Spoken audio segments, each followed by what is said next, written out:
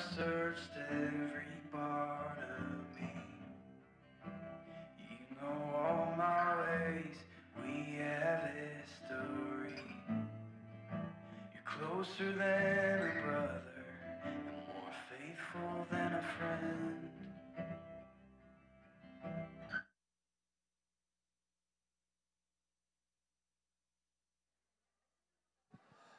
All right, let's get this started.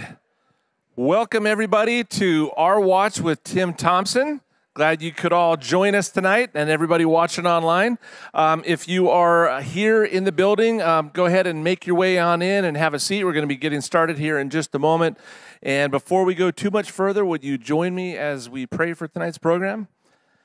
Heavenly Father, we're so grateful that we can be here tonight, just having closeness here in your house, to be able to hear some information that is going to be just beneficial to our worldview and the way that we can be involved, applying our faith. And those of us with a Judeo-Christian mindset can be doing things and taking action that can just help us to make a difference in the community around us and in all the ways that that plays out in the public square. And so we're so grateful for tonight and for everybody here and everybody watching online. We pray that you would bless the conversation tonight between Pastor Tim and Pastor Don Stewart, that it would be glorifying to you and that this message would reach far and wide and accomplish what you want it to accomplish. And we ask all this in Jesus' name. Amen. Okay, so we are going to be taking an offering. We do that because Our Watch is a nonprofit organization, and so we rely on the partnerships with people who are willing to help out and sponsor. And if you're able to do that, great. If not, that's okay. Either way, we appreciate you being here. We appreciate all of you who have been supporting Our Watch and this particular program, and so thank you for that. Next week, our guest is going to be Esther Valdez-Clayton, and she is an immigration attorney and is going to have some good things to talk about. She's also very involved with the school board in San Diego. Also, in the next coming weeks, we've got some great guests for you. We're going to be having Will Witt and Amala from PragerU. They're going to be joining us here live very soon, as well as some of America's frontline doctors. So stay tuned and be checking out the website and our social media for all those details about who is going to be coming up as guests here on Our Watch. If you go to ourwatchnow.com, it would be great to sign up for our email list. And when you're on the email list, you'll get notifications by email about different upcoming events and what Our Watch has going on. So make sure you go on there and subscribe. And also on all the different social media outlets, such as YouTube and Facebook and Instagram and Twitter. Go there and give us a like and a follow. And yeah, we appreciate that. So like I said, thanks for being here. We're going to be getting started with the program in just a few minutes. So until then, sit back and relax and enjoy Our Watch.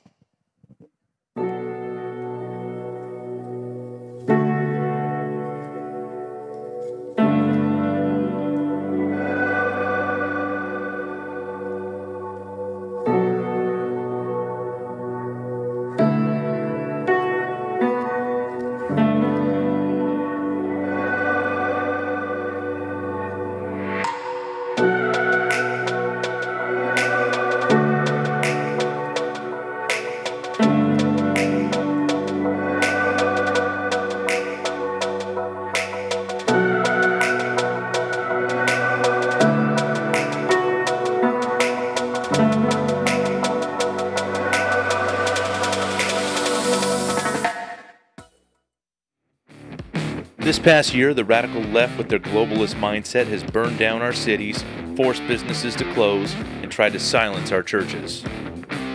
They told us to wear a mask and stay home to save lives, and many Christians remain silent. That is no longer an option. The silent majority will be silent no more, and the sleeping giant has been awakened. We are going to use our voice to take back the media, stop the censorship, and very loudly take back the public square. I'm Tim Thompson, and this is Our Watch. Well, good evening, everybody. Welcome to Our Watch here on Wednesday night. So glad to have you all out here. I want to just say how grateful I am to see so many smiling, unmasked faces. You are beautiful and created in the image of God, and I'm glad you are not covering that up. So so glad that you are here, and I just want to say hello to everybody that is tuned in online tonight with us. Glad you're with us here at Our Watch, and I just want to remind each and every single one of you that the reason we come together on a Wednesday night is we want to find out what this book right here has to say about the cultural issues of our day. And I can tell you this, as we seek to be effective for God, we know that the Lord has been here once, we know He's returning, and we anticipate His return, but until He gets back, until He comes for the church and raptures the church and resurrects those who have died in Christ from the grave, we're going to occupy until He returns. We're going to be effectively doing those two things that He's called us to be, the salt and the light. The salt preserving the community, the culture, and the light exposing the wickedness that's in the darkness, revealing what is there, and we want to do that to the best of our ability. And so we're definitely going to be continuing to focus in our energies here at Our Watch in some very specific areas. For us, it is definitely the school boards. So we're going to give you an update on our weekly updates for the school board draft picks. So let's go ahead and get into it, and I'll give you our updates. So here's where we are for the school boards here in Southwest Riverside County. So the first one, I just want to make sure you know, and we all know this, we've got 2 seats up in Marietta. Now those 2 seats, the first one is Oscar Rivas. Does Oscar Rivas stay or does he go? That guy's got to go. We cannot have him on the school board anymore. The guy has claimed to be a pro-parental rights person, and he has proven to be nothing for parental rights at all. So the other seat, there's only 2 seats up in Marietta. The other one is Chris Tomasian. Does Chris Tomasian stay or does she go? She has got to go. I can tell you that woman does not care about your rights as a parent. I don't care what she says. The way she votes is what's going to end up mattering. And we can prove that what she's done is voted to advance the LGBTQ plus agenda within the Marietta School District, and she voted against your rights as parents. So we're going to hold those 2 accountable, and we're going to find people to fill those spots. We have somebody for Chris Tomasian's spot. We're going to have that person come here to Our Watch and announce their campaign, so they're working on that right now. Now, here's what you need to know about the rest of the districts here in our area. Temecula has 3 seats up. We've got Adam Skumowitz, we've got Barbara Broche, and we also have Sandy Hinkson. All 3 of those are up here in 2022. And then if you take a look at Lake Elsinore, we have 3 seats in Lake Elsinore. Christopher McDonald, Stan Crippen, and Heidi Dodd.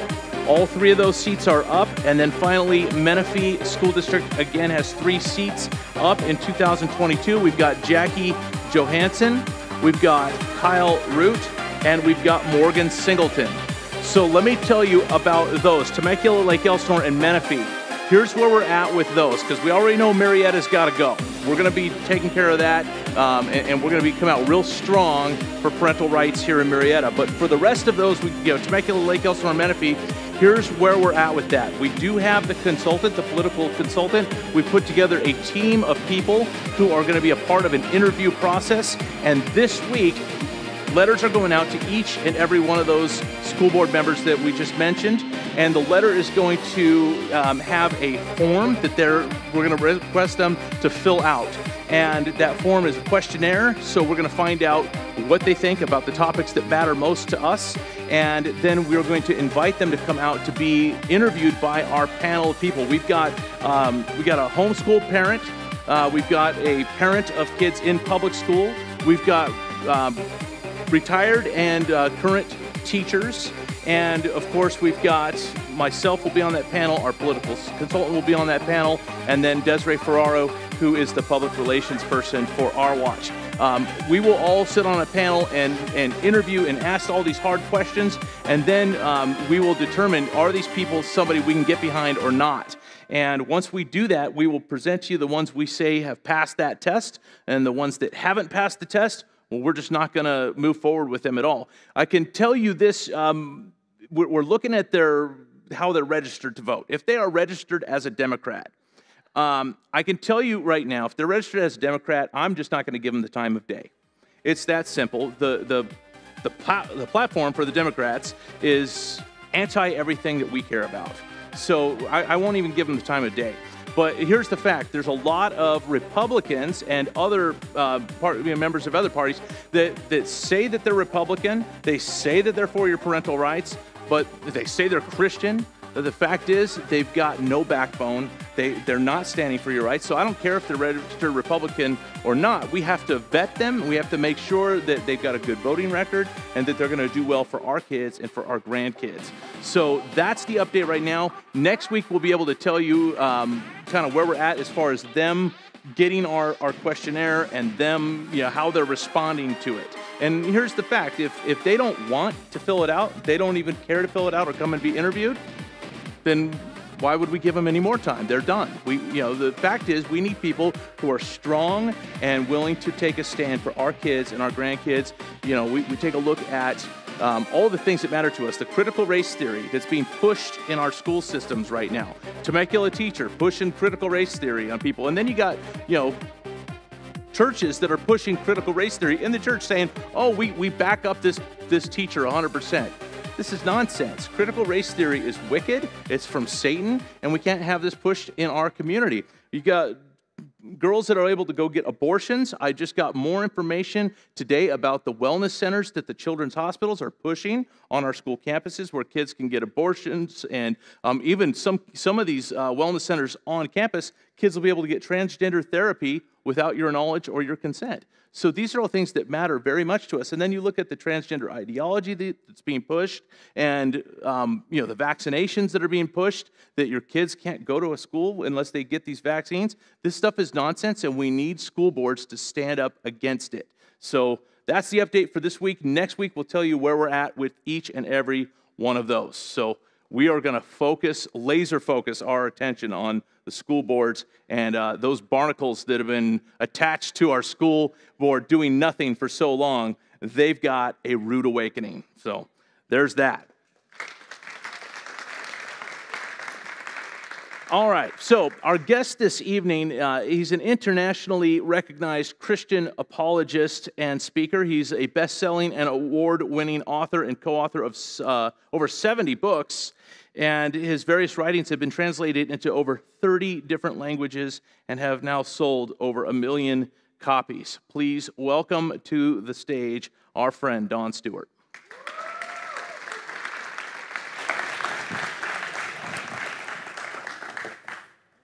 Don, all right, thank you. So good to have you nice out to be tonight. Hi, everybody. Nice to see everybody here. Yeah.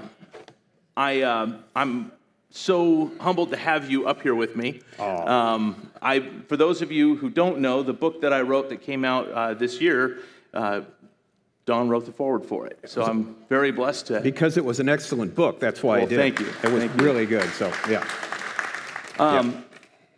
It's exciting to have you here. We've had you here one other time during this COVID season on a Wednesday night. We've had you a few times here on Sunday mornings, and you definitely know the reality of COVID. Yes, you want to share a little bit about that for people who might not know? Yeah. Again, I always have to thank people for praying for me, because if you don't know what happened, on December 2nd of last year, I was doing, that time, 6 TV programs a week, 1 radio program. At one time, for 23 straight days, I got up in the morning and did something, spoke, did a TV radio program, and I started feeling really lousy, like someone let the air out of me. I thought, this is strange, because I thought I'd been pushing it too much. But then, Tim, when I knew something was wrong, I started having hallucinations. I haven't had a hallucination since 1968. Seriously. And it was at a Jimi Hendrix concert at the Hollywood Bowl. And so I knew something was wrong. And so, to make a short story long, what happened was after about 5 days, my wife took me to the ER. I waited 5 hours to get in there. And the doctor finally said, yes, sir, you do have the Chinese Communist Party coronavirus. And But they gave me some stuff, sent me home. 5 days later, I had to go back because I was even worse. And they put me in the hospital for 4 days. And according to the doctor's notes, I had one foot in the grave, the other on the banana peel during that time. So the Lord miraculously, a lot of miracles happened actually to keep me alive. So thank you for your prayers, because everywhere I go, people say, I prayed for you, I prayed for you. Well, your prayers were answered, so I'm very, very thankful. So I'm glad to be here tonight. Well, I've listened to you my whole life, and I look up to you greatly, and your ministry is incredible, and I'm humbled that you wrote the foreword, but I've always had a great respect for what you do and how you teach, and my respect for you went up even higher because during that time that he was sick, I was filling in so you could recover. I was filling in every single day on his channel doing the news, and I got to tell you that I don't know how you did that for so long.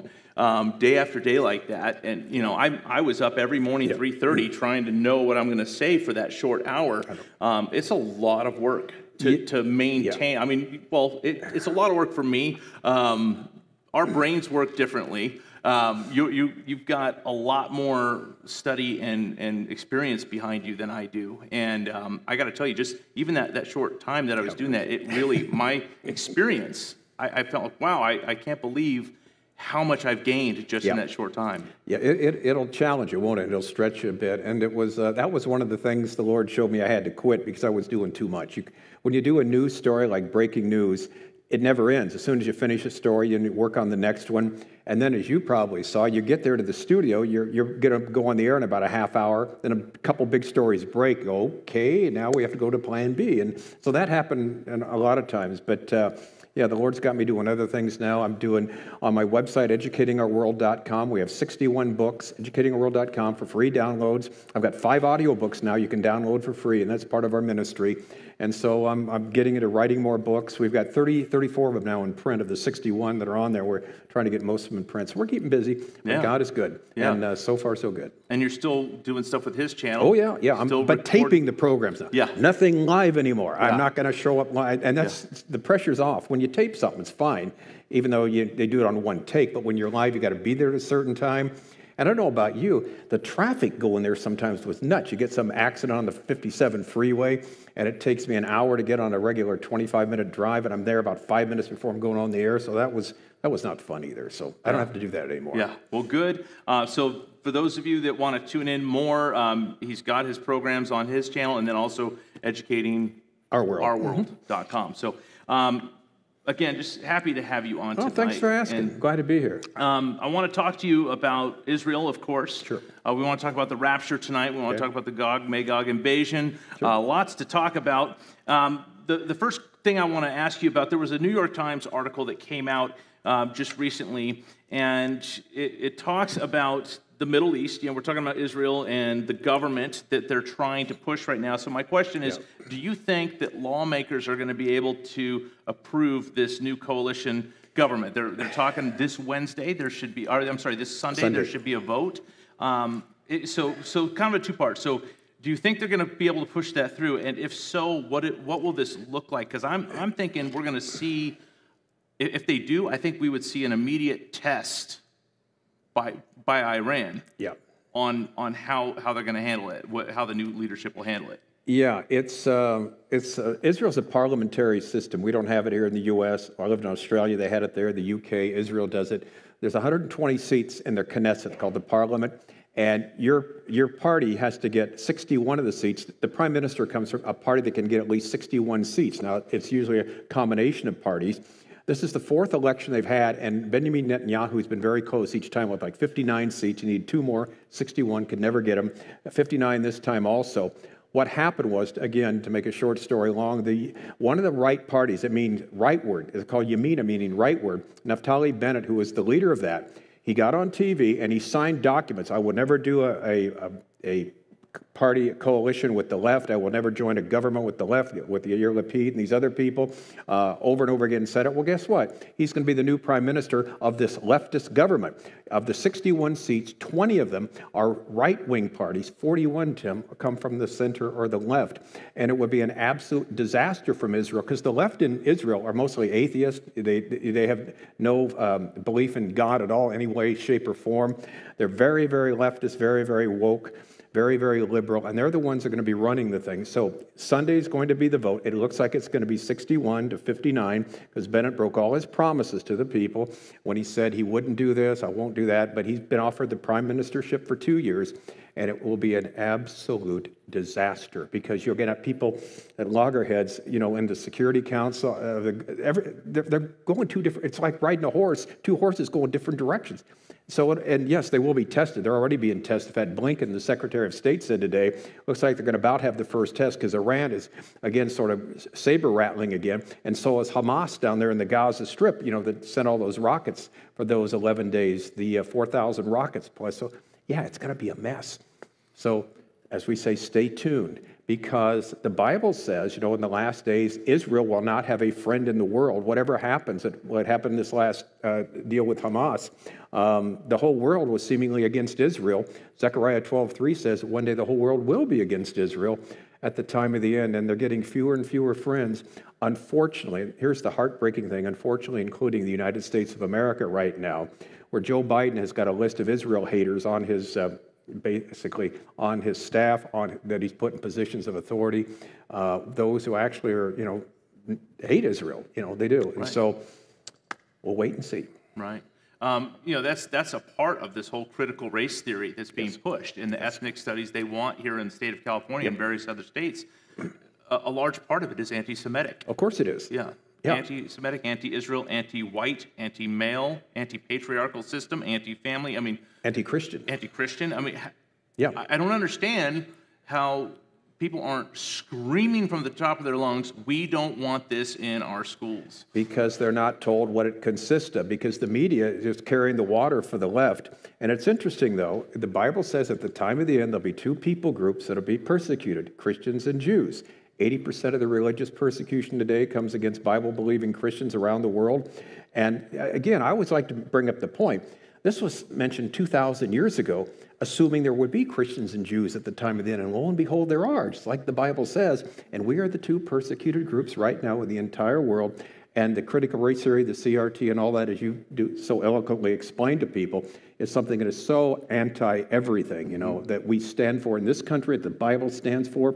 But people seem to have the proverbial blinder over their eyes, don't they? They just don't get it. Right.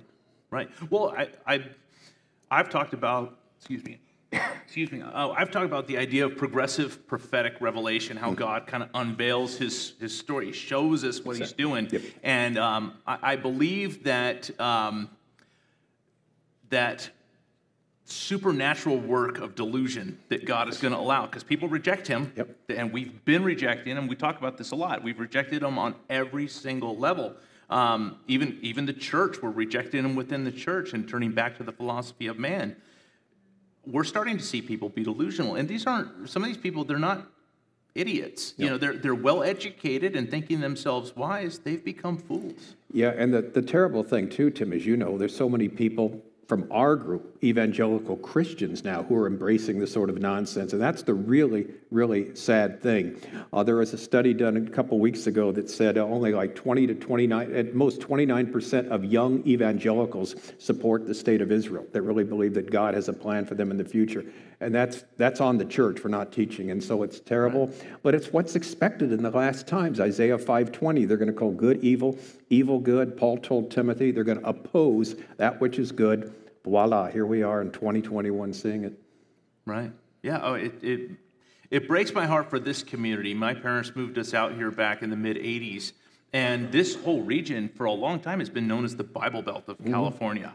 And it really was. We had churches on every corner. And great churches. Bible. We had so many Calvary chapels in the area, and like real Calvary chapels, real ones, teaching the Word of God and teaching prophecy and doing what you're supposed to do as a pastor. And it's been a great experience for me growing up here. Now I've raised up my kids. Now I'm expecting grandkids. Like I want this community to be solid.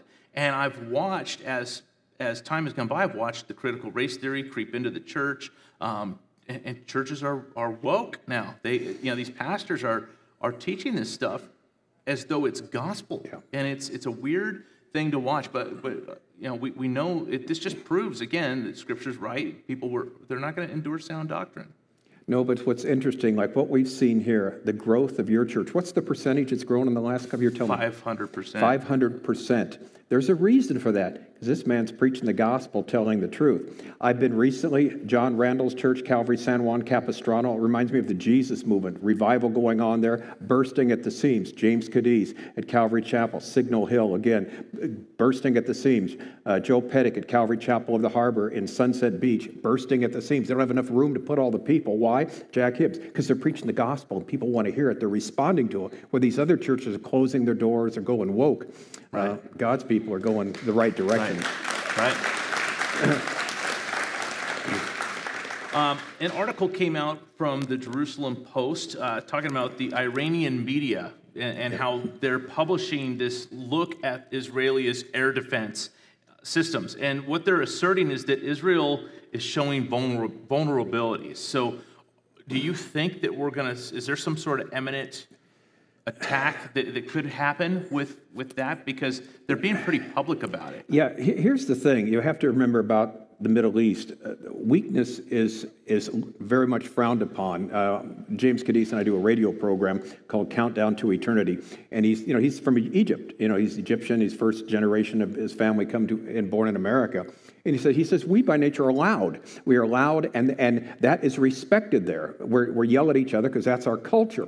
But when someone shows a sign of weakness, like Israel has done just recently, they will pounce on that and they will test them. So that will not be surprising if something happens, particularly if a new government does come in this Sunday. Because right away they're going to get a test. Hamas from the Gaza Strip has said God has told us, that the leader of Hamas said, to bomb Tel Aviv, to destroy it. And you've got Iran, which is behind all of this. So, it is not looking good for Israel, and particularly if they don't have a strong leader like Benjamin Netanyahu to carry the ship. Because when you have a coalition of people, from the left and from the right, that basically disagree on everything, and yet they're supposed to bring a unity government, I'm sorry, but the test will probably come very soon. Now, one of the interesting things, too, is Ezekiel 38, I'm sure we'll get to that. That is going to be a ground war, boots on the ground. Not so much a missile war that's going back and forth. So there may be something that precedes that in some type of limited war, regional war that will set the stage for either the Iron Dome that Israel spent $1 billion on to shoot down the missiles, that the missiles don't work, they can't get through there, so they just have to overwhelm them with people, Tim, as you know that. The Bible says that. It says, actually, if you look at from the sky at the ground, you can't see the ground because there's so many people there, they're going to be invading. So the stage is being set. It's really, really never a dull moment here. Right. Oh, yeah. And so let me ask you this. We had Dr. Hillel Newman on the program a few weeks ago talking, the Israeli Consul General, for those of you that don't know. And I asked him this question. I want to ask you the same question. He's a diplomat. Yeah. And he has to answer diplomatically. We understand that, yeah. We don't. You and I we don't have do. to. No, we don't have to do that. So I want to get your take on this. And I think it's probably going to be very similar to mine, but how did the Biden administration do at handling this most recent? You mean on a scale of 1 to 10? Yeah. Oh, can you go below 0? No, they did horribly, because Biden and his ilk never once mentioned the name of Hamas or Islamic Jihad, who was sending the rockets over. They made a moral equivalency of both sides. Now remember, Hamas, in their charter, calls for the destruction of Israel. They sent over 4,000 rockets to Israel, killed 12 people. They would have killed many more if not for this Iron Dome system, again, that cost $1 billion. And yet there was a moral equivalency made by the Biden administration, by people, and also, too, the sad thing, there's a number of people in Congress who came out of the closet as just anti-Israel, basically saying the state of Israel shouldn't exist, they're an apartheid state, this and that. And instead of being shouted down by their fellow Democrats, what happened, they did a vote. And the vote was, not a single Democrat voted against having Hamas being sanctioned, and groups that, give weapons to Hamas being sanctioned for what they're doing right now, and actually holding back the money given to Israel that they promised for some of the weapons. Genesis 12, 1-3 still in the Bible. God said, I'm going to bless those that bless and curse those that curse. And how we treat Israel is going to mean how we're going forward as a nation. So it's a worrisome thing, Tim. The United States of America, they have not been supportive of Israel. It's kind of like Obama, all talk but no backup. And it's very, very sad. So we're going to, we could go all night just talking about what they're doing wrong. But the sad thing is, it's going to affect the outcome of what's going on in our country. We expect that from Scripture. We're not surprised by this. We are brokenhearted because of it. But yeah, they have done an absolutely horrific job. And this new government now, because they don't have any leadership, because of the leftists there, they'll have to kowtow to what Biden says, immediately try and get, the two-state solution, get the people back to the discussion table and start figuring out where they're going to divide everything. Realize in the past, 2 different times, the Palestinian Authority was offered about 96% of everything they wanted, wouldn't even return the call. No, we want everything, meaning the whole land. Mahmoud Abbas, the leader of the Palestinian Authority, has a map in his office. It says Palestine, one country. And he says, when we have the land of Palestine ours, not one Jew will live in it. That's something?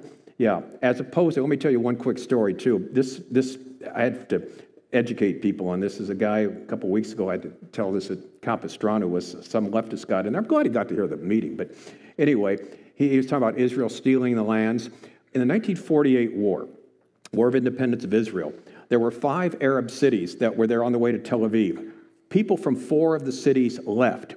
The one city, the people there decided to stay with Israel. It's called Abu Ghosh. Abu Ghosh is the city. The Arabs there decided to stay. Today, Abu Ghosh is called the city of millionaires. Why? Because they're part of a democracy. They worked hard there. In fact, when we take trips to Israel, the last meal we have is at an Arab restaurant in Abu Ghosh, okay? Because they stayed there and they basically assimilated with the country. But, unfortunately now they talk about the two-state solution, this and that. It's just not going to go, not going to work. Right. You talk about the Democrats coming out of Congress opposing Israel. We know many of them as the Jihad Squad. Yeah, exactly. And there are Democrats in Congress that are supportive of Israel. There are indeed. But my question for all of them is, where is the outcry when you have, imagine a group of Republican members of Congress, they come up and they go, you know what? Chinese people don't deserve to exist. We need to just wipe out China, get rid of all Chinese people because they're filthy. Can you imagine if that happened? If a group of the other Republican leaders, I would hope, would say, "Who do you guys think you are? We're kicking you out of the Republican Party. You're not allowed to be a part of that." Where is the outcry from the Biden administration when you have all of these members of Congress and the Jihad Squad saying what they're saying? This rhetoric is wicked. It is racist to the core. It meets the very definition of racism. Of course. And they're supposedly so against racism. Why are they not calling this out? That's a great question. Why don't someone ask Chuck Schumer that? He's the Senate Majority Leader, and he's Jewish. Did you hear anything from him about what Ilhan Omar, Rashida Tlaib, or former bartender Cortez said during all that time when they were going out? That's the name we give her, by the way, just former bartender. It's not meant to be a slight. Just telling the truth, right? Anyway, no one came to the defense of Israel. There are people, you're right, not every Democrat's anti-Semitic, they're not at all, but they're afraid to speak out against these people. Why? Because the whole Biden administration and Congress is going so left, so woke, that they're afraid to, to step out of line, because what's going to happen? Well, they're going to be primaried in the next election. They'll find a different candidate for their slot, or for the Senate, we'll put someone in that's with us, and they're scared to death, so they're not speaking out. And that's the short answer there, Tim. Yeah. You talked about Ezekiel 38. We do anticipate that is going to take place. Can you talk to us about the players in that and where we're at with those key players right now? This is so fascinating, this whole story. Ezekiel 38 and 39 talks about a battle that'll take place, or an invasion that'll take place. Not a battle. There's nothing left after these nations invade. There'll be 7 or 8 nations that will invade Israel in the last days. Ezekiel 38:8 twice says, at the last days, at the time of the end. So it's not talking about the Babylonian captivity coming back from Babylon. It's talking about the time of the end before God sets up his kingdom. What are given in Ezekiel 38 is the ancient names of the different people groups who will invade. So what we do, we look at the ancient map at Ezekiel's time, and we see these different people groups, and we say, okay, this is modern day what? Well, Persia is modern day Iran. It wasn't until 1935 the name was changed anyway, because Iran is the Farsi name for Persia, okay? You've got Beth Togarmah and Gomer. Well, we look on a map of Ezekiel's time, and that is in modern day Turkey, or even Armenia there, where the countries, actually Russia, Turkey, and Iran kind of come together. So it's Turkey there. Rosh is the prince of Rosh, is what he's called in Ezekiel 38, who will be the leader of this. Now, that is a title. Rosh, I believe, is a proper noun referring to Russia, not because it sounds like Russia. Please, please, please. People always make that mistake. It's simply because it's the nation to the farthest north of where Ezekiel prophesied in Babylon, or where, Israel is, the farthest north. They will come down, and he will be the leader of this last days coalition. Iran, Russia, and Turkey. And interestingly enough, who has been meeting the last several years together? The heads of Iran, Russia, and Turkey, basically being the new sheriffs in the Middle East. Has that ever happened before? Never. In fact, there's never been a military coalition between where modern day Russia is and modern day Iran. Never, no matter what you call the country, ever, till today, as the Bible predicted. Now we've got that together. So basically, they're going to invade from the north, south, east, and west. And that's when God supernaturally intervenes. And so what's fascinating now, and here's what's really incredible. When we would do, I became a Christian in March of 1970. I started teaching a couple years later. When we did Bible prophecy, as you know, I don't want to use the word stuck, but you're forced to go with what the Bible says is going to happen, right? Even though the circumstances on the ground may not say that. In the 1970s, you had, again, as you're doing the Ezekiel 38, 39, the 1970s, the best friends of Israel at that time were Iran and Turkey, the best friends in the Middle East. Their mortal enemies were Egypt, Jordan, and the Gulf states. Yet according to Ezekiel 38, 39, Tim, it's got to be just the other way around. And so I remember, people that did these prophetic messages, like, okay, in the last days, this coalition will invade Russia with Iran and Turkey. And people go, Iran and Turkey? Isn't Iran the country that basically facilitated the win in this Yom Kippur War in 1973? If it wasn't for Iran, Israel wouldn't exist? Yeah, that's Turkey. Isn't that where Israel takes their vacations? Aren't they a member of NATO? Isn't Turkey the first Muslim country that accepted the fact that Israel should exist? Yeah. Egypt's going to be neutral. Egypt is the one involved in all these wars. What happened? Peace Treaty 1979 in Egypt, 1994 Jordan. Last year with President Trump, you've got the normalization with some of the Gulf states. It would have included Saudi Arabia had he been reelected. Well, yeah, he was reelected, but had he been, the votes were fairly counted. And yet, so right now in 2021, the nations are exactly set up just as the Bible predicted, where when we would do these talks in the 70s, everybody was in the wrong place, every single one, but you just give it enough time, right? And God's word comes true, so just give it time. And so here we are. I mean, you can't make this stuff up, right, can you? You can't. Right. So it talks about the hook in the jaw and dragging in. Now, what do you believe that hook is? And do you see that act of dragging in at this point? Yeah, the leader Gog, G-O-G, that is a title, like, Pharaoh or Caesar or Grand Poobah or something like that. That is the title of the leader from modern-day Russia. Okay, He is going to be the one that forms this coalition, which, by the way, Russia is the only country that speaks to all the nations in the Middle East. The United States doesn't. There's countries that won't talk to us. Russia speaks to everybody, and Netanyahu used to call Vladimir Putin my friend. Well, something is going to cause them to invade Israel with these countries. We don't know exactly what it is, but they're going to take something that doesn't belong to them, something they want, but also something they need. Take a spoil, the old King James Version says. And Pastor Chuck Smith said, I think if you take the first two letters off spoil, you'll get the answer. The oil that's there in the Middle East. You know, we've got the natural gas fields out in the Mediterranean. You've got an oil field possibly in the Golan Heights that is billions and billions of dollars in value. So there's going to be something there. They're going to get to the place, Tim, where, you know, they're going to feel the need to take on this little tiny country of Israel. So small, you have to write the name out in the Mediterranean Sea. You can't even write it on a map in Israel because it's so small, it doesn't fit. And they're surrounded by all these nations, yet God is going to fight for them on their side. And at the end, they will realize, Ezekiel 39 says, there's a God that exists. So the stage is being set for that right now. It's falling into place incredibly well. There's still a couple things that need to be completed, but it's moving towards that. So again, stay tuned. Right.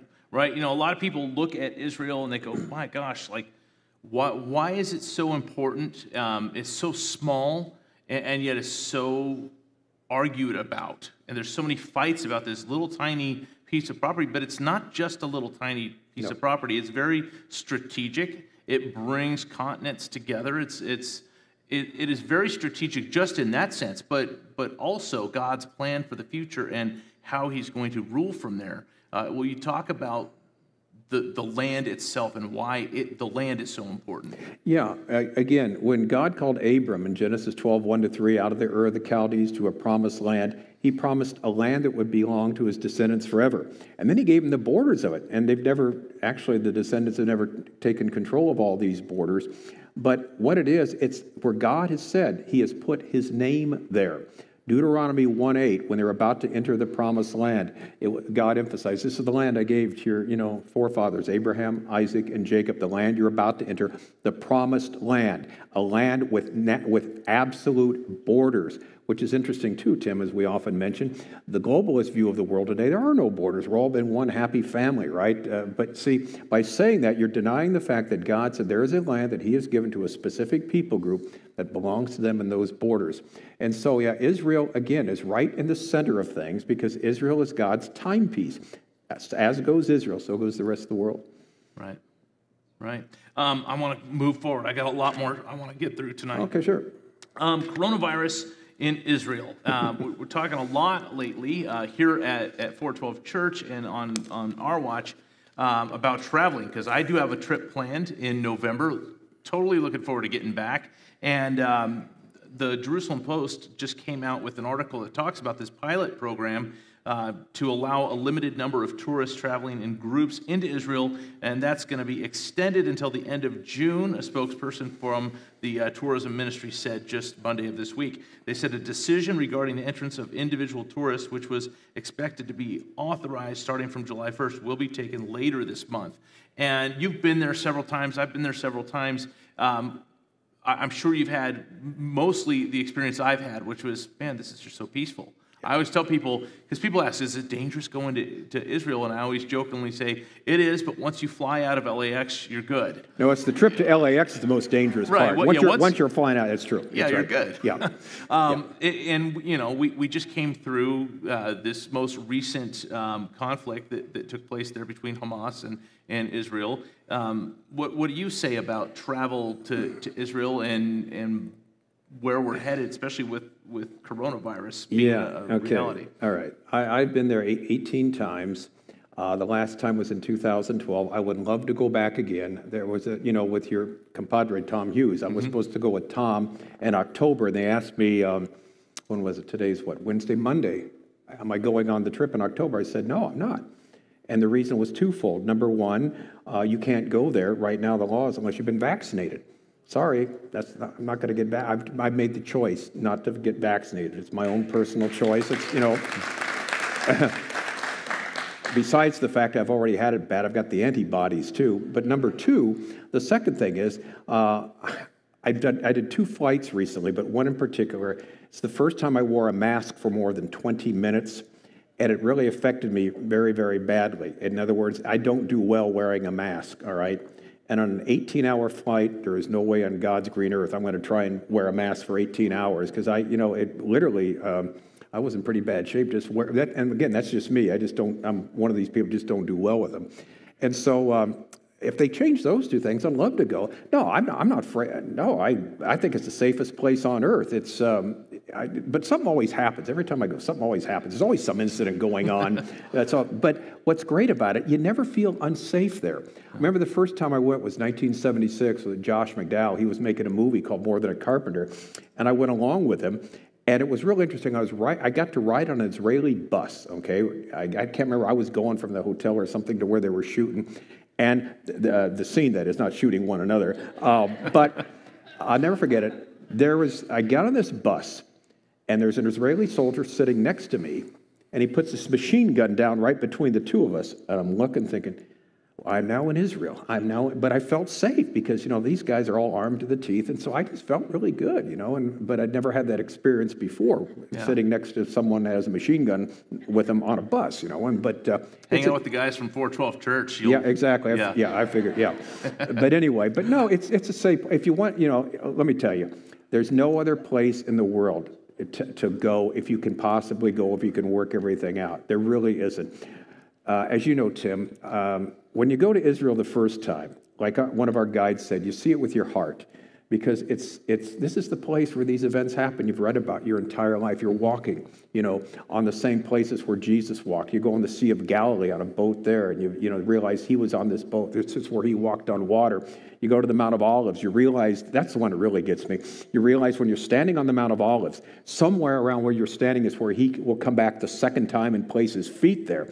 And if that doesn't get you going, we got to check your pulse, And so, Israel is, again, there's no place like it on earth. I hope they change their policies because I think eventually they're going to have to, because there's a lot of Christians who will not go simply because of the 2 things, mostly because of the vaccine, because they, as a nation, probably numero uno with the vaccinating their people on a percentage-wise. Right. But the point is, I think if you want to go and if you don't have a problem with the vaccine, and God bless you. That's just my own personal, opinion there. But also the mask thing is something that's just, I'm not flying anymore unless it's very, very short because it just didn't do me well. Yeah. So just so you know, I did talk to Dr. Newman, and every time I talk to him, I ask him about travel. Right. So what he's saying right now, currently, what they're going to do, because they're leading the world in getting people vaccinated. They expect by the time our trip goes that they'll have 100% rate. Oh yeah. So and I'm sure it'll be well before we go.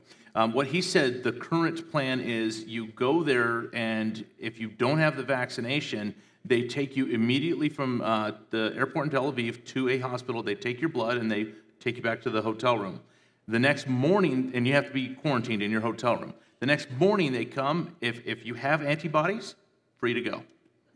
If you don't have antibodies, you got to stay quarantined for 14 days, and then you're free to go into the country. Well, then the trip's over in 14 days. But then the trip's over. That's the thing. So I've got the antibodies. My wife has the antibodies. We're going. So long as that's still the case, I'm going. I plan on going. And I'm just having faith that we're going to be able to make it. Well, it's funny he says that because all the Israeli news outlets say no. You got to be vaccinated. They're all saying that. Every one of them. And he says they are saying it, but they're in the fine print. It's kind of like Duke University. You have to be vaccinated in the fine print, but we will allow religious exemptions. So that's the thing is.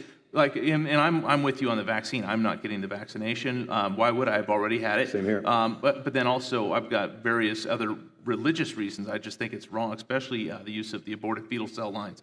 In fact, for those of you that don't know, we did create a doctrinal statement against the use of these things. And our attorney, Bob Tyler, went through it all. And we do have a doctrinal statement on the church, not on our watch, but on the church website.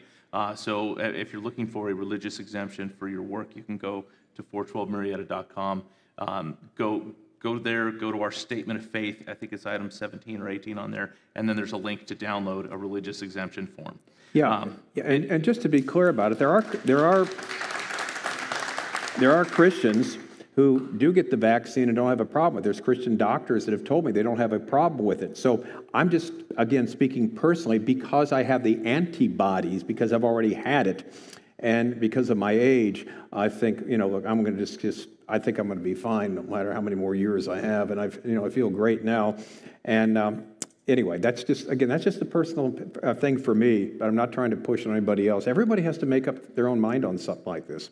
And so, God bless you if you feel, well, no, this is the right thing for me to do. And so you choose something like this. And what we don't want to do, you don't look down upon someone who's had the vaccine as a Christian. As a Christian, you don't look down on someone who doesn't have it, okay? Everybody has to be persuaded in their own mind on something like this. Right. I don't think there's a right answer, a Christian answer in this. Sorry. Some people do, I don't. I wasn't going to ask you this, but I just... Go ahead. I'm going to ask you anyways. I personally do not believe that the vaccine or any vaccine in the future is the mark of the beast, personally. But there's a lot of talk about that. And I have preached that I believe that the use and the almost forcing of this vaccine on people is just conditioning people towards the mark of the beast. Do you believe that? Oh, yeah, of course it is. It's the whole control thing, because one of the things they're doing now is using this, we're doing this for your own good. And you don't want to, spread the Chinese Communist Party coronavirus to anybody else, so you get the vaccine. But no, it's not. Obviously, it's not the mark of the beast. The mark of the beast is a mark that people willingly take on their right hand and forehead, and by doing it, they're worshiping a man who claims to be God. There's nothing that's going on right now is even remotely like that. The final Antichrist, his cohort, the false prophet, will cause the world to take the mark on the right hand, the forehead. You have to worship the beast and his image, or you cannot buy or sell without it. That's the mark of the beast. A vaccine is not the mark of the beast. But what we're seeing, well, not only with the vaccine, but other things too, Tim, as you so often, so eloquently tell us, there's so many other things doing to control us right now, isn't there? Right. Not just the vaccine, but so many other things explicitly or implicitly that are taking place. That's why no one from the Democrat Party would speak out seemingly for Israel, because, you say something wrong or something you said 30 years ago in some video. Oh, look what someone said. God, you're gone now, because they got to be so careful of what they say to be politically correct, to use the right pronouns in talking to someone and whatever it might be. And it's horrible, the world we're living in. We used to be the land of the free and the home of the brave, but we're not anymore. We even when we tell the truth. And so one of my favorite verses is Galatians 4:16, where Paul says, "Have I become your enemy because I tell you the truth?" Well, seemingly we become the enemy of everybody, haven't we, Tim? Because we're telling them the truth about what's going on. Right, absolutely. Let's get into some of you emailed in questions. And if you didn't get the email that we sent out, so that way you could send in your questions, that just means you're not on our email list. So just a little plug to get on that. Go to ourwatchnow.com and connect with us, so that way you can get updates from us. But here are some questions. Two of these questions were extremely similar. One from Maribel Sebastian and one from Brittany Greer. So I just kind of put these two into one question. We'll ask it, and then we'll get your take on it. Sure. So they want to know what you think about the rising popularity and acceptance of cryptocurrency, digital currency, and how a universal bankless exchange like crypto plays into end times, and whether or not believers should avoid investing in holders like Bitcoin and others. Yeah, again, this remains to be seen what it is. We're moving towards that way, because remember, no one can buy or sell without a particular mark on their right hand or forehead. There seems to be some type of coordinated, organized system where everything is digitized, however it might be, crypto or whatever it will be at the time of the end. We don't know what it's going to be, but the idea is there's some type of database where every transaction made will be in that database. And so instead of carrying cash around, you'll have, some way to, and a lot of it's done right now, digital money. Tim Cook of Apple said the next generation of kids won't know what money is. They won't know what currency is, because everything will be digital. So we're moving that way. So, whether it's the cryptocurrency or whatever, it's going to happen. It's going to come. And again, let people be persuaded in their own mind what to do on something like that. I don't know that much about it, because I just still use the usual deceased presidents. You hand them out, and pay with the green stuff. And so, that's not really one of my specialties. So I would defer to people who are more into that field. But, it's not something I'm interested in the least in. But we know that's where the world's going. Yeah, for sure. Okay, here's a question from Peggy Brock. She says, I'd like to know what Don Stewart thinks about Luke chapter 9, verse 27. And she wants to know, what does Jesus mean when he says, I tell you the truth, some standing here right now will not die before they see the kingdom of God. Okay, How would that be possible? That's easy. Okay. Matthew 16:28, the same things there. And Matthew 17:1, Jesus said, there's some of you standing here who will see the kingdom of God coming. This is one of the places, too, Matthew 16:28 and 17, where the people that did the divisions of the Bible, the scripture was not originally divided in chapters and verses. There's a chapter division there. It shouldn't be there. The next verse is the answer. It's a transfiguration. And Luke tells us the same thing. About 8 days later, what happened? Peter, James, and John and Jesus went to the Mount of Transfiguration. Moses and Elijah appeared to them, and they saw the kingdom in miniature. Moses the law, Elijah the prophets, and the king there in their midst. And there's the disciples with them. So they didn't taste death, so they saw a picture of what's coming. That's what it's referring to, the transfiguration of Jesus there that both Matthew and Luke and also Mark records. All right. We've got another question from Peggy Brock. She said, I'd like to know what Don Stewart thinks about when God said that humans would only live 120 years after he was disgusted with them and wiped them out with a flood, but then Noah's sons, descendants, live longer than that. Okay. It doesn't say exactly that. When you read it carefully, it says the time is going to be 120 years. There's two ways of looking at that. 120 years from the time Noah and his family built the ark in his driveway before the flood came. So there was a time of 120 years of kind of where God gave the chance for people to believe. Or the 120 years would now be the lifespan, the end of where the highest end of the lifespan of people living at that time. Because in Genesis chapter 5, you've got these 10 different patriarchs who had an average lifespan of something like 915 years. Adam, Methuselah, etc. But what's interesting?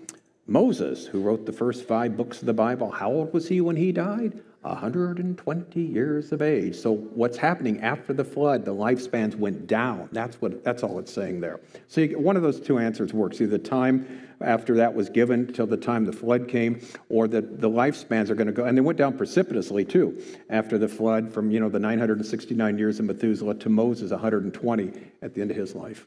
All right. So Kim Mungaros, she says, I'd like to know what Don Stewart thinks about where our world is at currently and the direction it's heading. Where do you think we are prophetically according to the Bible, in particular, the rapture of the church? Well, here's the thing. The Bible tells us what the world's going to look like at the time of the end, and the stage is pretty much basically set for all the things to take place. Now, these things that are going to take place are during this final 7-year period before the Lord returns. That hasn't even started yet. But what we do see now is the stage being set for all of these. The players are in place. Now, does that mean that it'll happen overnight? No. Does that mean it happens next year? Not necessarily. We don't know. Nobody knows the day or the hour. Now, we see the times and the seasons being set. But the thing we do not want to do is limit God and say, God must do this, God must do that. He must come back in a certain period of time. He must, return by such and such a day. Sorry. Jesus made it really clear. Nobody knows the day or the hour of his return. Nobody means you. It means me. It means all of us. We just don't know. God hasn't boxed himself into him. Some people say that, think God has boxed himself into saying, I have to come back by this certain year or that year. Nope. It's his call. So we have to be ready at any particular time. Just for the sake of people who are here tonight that might not know, or maybe somebody who's tuning in online that doesn't know, we talked about rapture. What is the rapture, and what are we waiting for? Okay, the rapture of the church is an event that's going to take place according to 1 Thessalonians 4, 13 through 18, 1 Corinthians 15. Am I hearing things? Please. Okay, anyway. That me? I'm hearing something right here. We making some noise up here? Okay. Okay, anyway. Right. I thought it was maybe my microphone. I'm moving here on the thing, so I'll try and stay still. Okay, the rapture of the church. 1 Thessalonians 4, 13 through 18. 1 Corinthians 15, 50 to 58. John 14, 1 to 3. All right. Here's what's going to happen. At some time, the living believers in Jesus Christ will be caught up. 1 Thessalonians 4:17, to meet the Lord in the air. That's where we get the word rapture from. That's the word that's used there in 1 Thessalonians 4:17.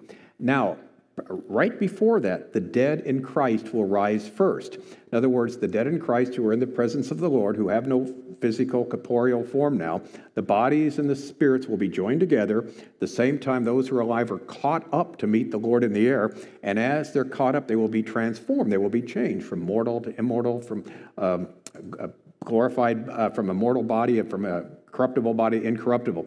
Again, on our website, educatingourworld.com, I've got 2 books on the rapture. You can download them for free. One's called The Rapture, very clever title I came up with. The other's called The Pre-Trib. That Greg Laurie told me that. Don, how did you get that title? We must have thought for hours. And the other is called The Pre-Trib Rapture Defended. So I talk about that. And so, again, that material is there. With respect to the signs of the end, the book I've written called 25 Signs We're Near the End, it's also a free download on educatingourworld.com. You can buy the book if you want to, but you don't have to. All of our books are available for free download. You can print them out, 5 audio books. The 61 books, if you print them all out, you'll get 13,000 pages of material, and you're welcome to do it. I know people that have done that, but so it's all there. That's our ministry, what we're doing with our... to get the gospel out to the entire world. So the rapture is the event that takes place where all of a sudden, in the blinking of an eye, as quick as you can blink, people are gone, and they're caught up to meet the Lord in the air, and they're changed as they're being caught up. Amen. I'm looking forward to that. Yeah, me too. Yeah. So I'm looking forward to it. You're looking forward to it. I hope you are all looking forward to it.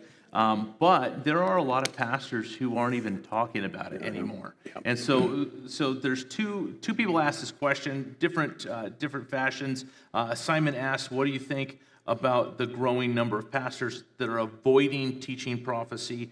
And Kathleen Unsel asked, I would like to know what Don Stewart thinks about watching and seeing many of his fellow brothers in the Lord and pastors that he has served with in ministry fall into the woke ideologies that have led to conforming to the pattern of the world. And I think those two, personally, that's why I put these together. I think the lack of teaching prophecy has led into the woke ideologies. So that's why I put those together. How do you feel about that? Yeah, no, exactly right. Paul told the Ephesian elders, he thought he had, there in book of Acts, chapter 20, thought he'd seen him for the last time. He says, to teach the whole counsel of God. Jude tells us the faith has been once and for all delivered to the saints, and the faith consists of predictions about the future, about God predicting, telling us what's going to happen in the future. And so that's part of the biblical teaching. Jesus pointed to that. You remember when he said, if you don't believe me, believe the very works that I do. What works is he doing? The works that are prophesying the Messiah. Isaiah 35:5, the deaf hear, the blind see, the lepers are cleansed, the dead are raised.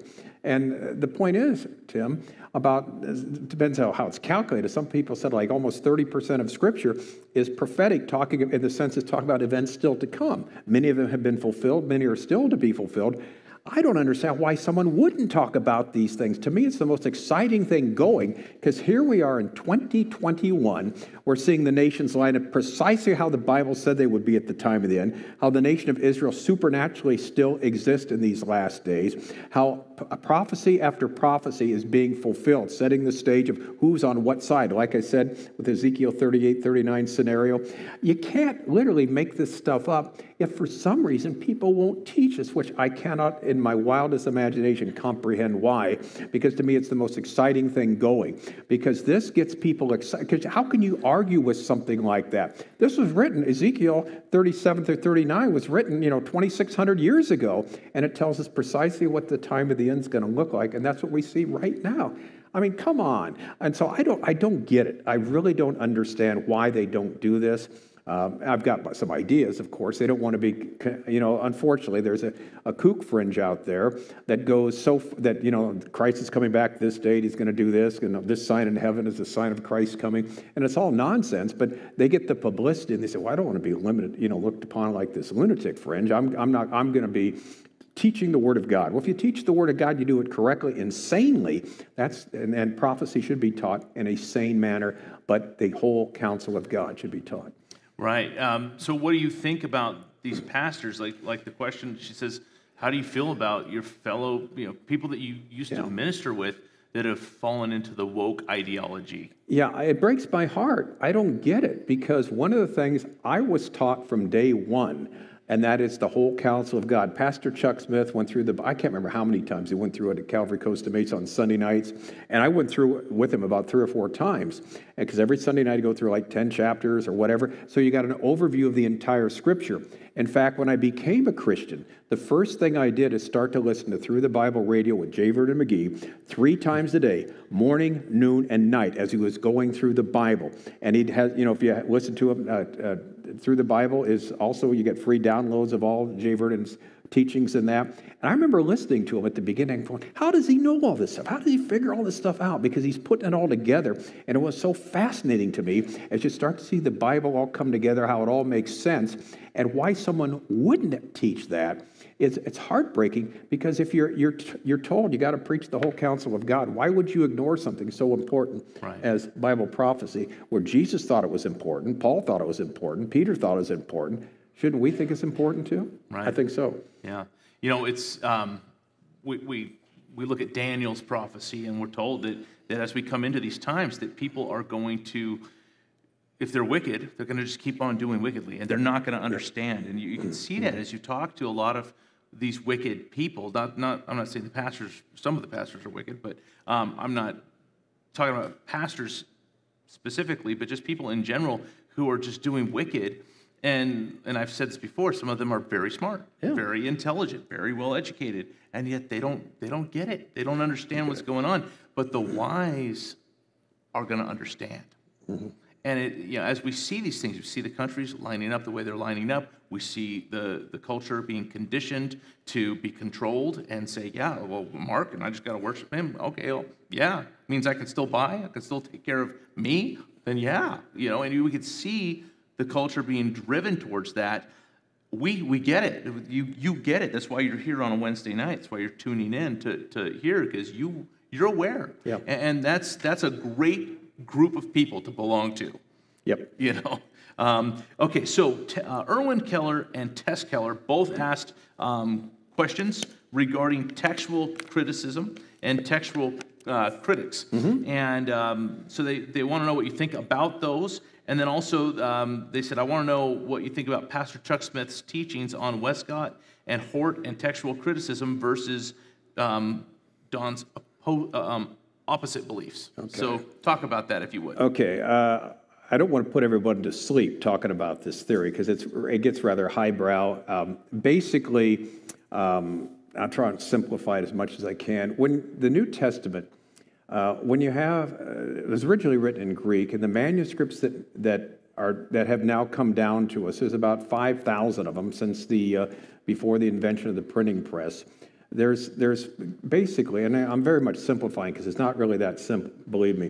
There are 2 schools of thought. One school of thought is the older manuscripts, the closer ones to the original, all things being equal, will be better, because as you copy things and recopy, it hadn't been changed.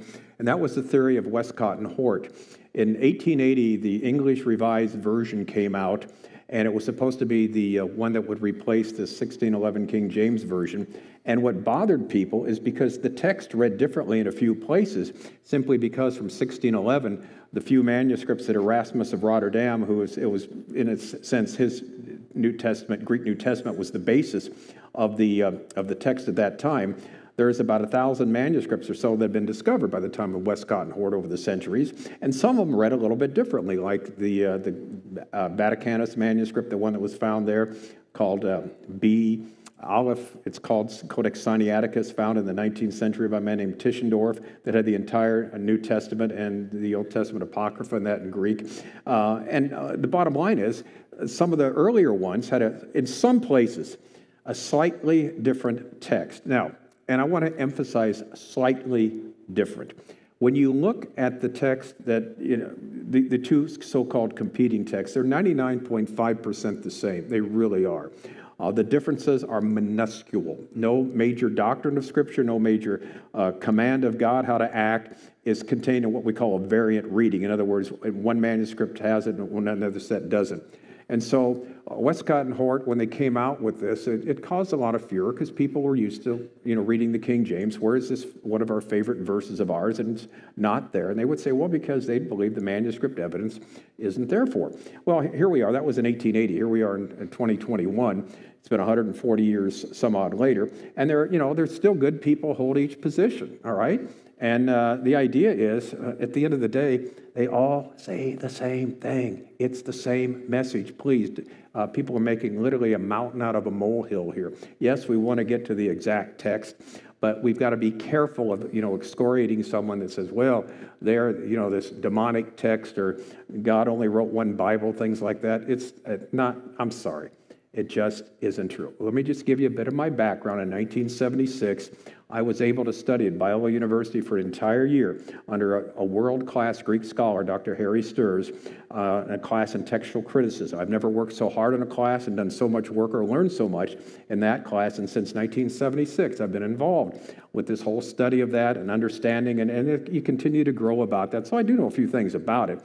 And bottom line is, like I said, when you see a variation in the manuscripts, or your Bible says some manuscripts read this, well, some do, And so, again, at the end of the day, it's the same basic story that you have. There's no real difference. So I'm saddened that some people feel it's worth, they choose this hill to die on. You really shouldn't, trust me, at the end of the day. By the way, people say we got to, go back to the King James Version of 1611. Really, King James Version of 1611 had the Old Testament Apocrypha in it. Should we have that in our Bibles today? Should we read that? They did for the first, until 1629. So, no, we learned through time. Again, the Bible is very clear. The message is clear. It's been transmitted accurately.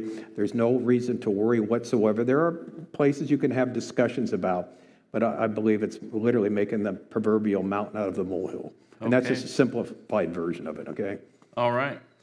We've got time for one final question. We're running out of time. So one final question, and then I know people want to get to say hello to you afterwards. So what is the best way to explain the importance of prophecy to a new believer? Oh, that's a great question. The best way to explain the importance of prophecy. Here's what I would tell everybody. The best way for a new believer to learn the importance of prophecy is learn the whole counsel of God. Start going through the Bible, and you're going to see how important it comes up all the time. When, in your teaching, when you go through a certain book, Tim, or something like that, how often does something like that come up? Quite often, right? Mm-hmm. Right. And so if you just go through, and that's what I would tell people to do, rather than emphasizing just that or kind of, making this the only thing you're interested in. And that's what we don't want to do. We want to learn everything. We want to learn about the person of Christ, the nature of God, the doctrine of the Holy Spirit, the doctrine of the church, the doctrine of the afterlife. So all those are important. But when you read and study the Bible systematically, you go through it, then Bible prophecy or last days Bible prophecy will be a very, very important theme that we'll see in Scripture. And again, there are books that are written that are available that talk about that sort of thing. And so how I learned it is just learning the whole Bible, and then it kept coming up.